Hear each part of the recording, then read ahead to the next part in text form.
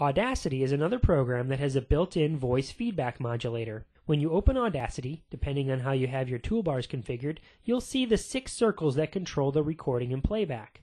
To the right of those controls, there are 2 icons, a speaker icon and a microphone icon. As you record, you'll see a red visualization move horizontally in one or both of the bars above the microphone icon. The louder you are, the longer the red visualization. The quieter you are, the shorter the red visualization. This bar has a number line beneath it, albeit a small number line, so that a student could use this feature of Audacity to judge how loud he's being as he talks into the microphone. Also using Audacity, as you record, a horizontal feedback line appears on the track on which you're recording. As you speak into the mic, the line moves to the right to represent time passing. Also, as you speak into the mic, the line moves vertically, representing volume.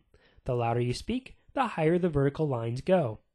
If you get too loud, the vertical lines hit the top and bottom margins of the track, indicating that you are really loud. It kind of represents hitting a sound threshold. Students could use this feature of Audacity as visual feedback to help control their volume.